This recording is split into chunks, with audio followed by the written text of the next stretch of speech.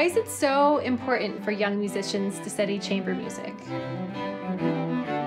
I think initially we think of how it's going to help them develop musically, and it really does require a level of excellence and personal responsibility because each student alone is responsible for their piece of the puzzle.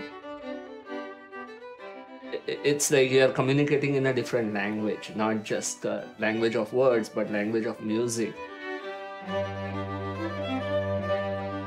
It's been really good to see my girls grow as musicians in this program. They've had ownership on their parts, and they've learned how to work together and work in a group, and that's been really fun to see. What these kids are really learning goes far beyond the music. We're sitting them down together and asking them to analyze, problem solve, and create ideas, and then communicate them to one another. And not only do they have to learn to look each other in the eye and speak up, but they learn how to really listen, let go of ideas, admit their mistakes, forgive one another for their mistakes, how to navigate disagreements, and have empathy for one another. Playing in a quartet has taught me how to really listen for the other people and pay attention to what they're doing, so then you know what you have to do to make it perfect and really nice. She absolutely loves the chamber music atmosphere and getting to know the other members and performing in such a wonderful, happy environment.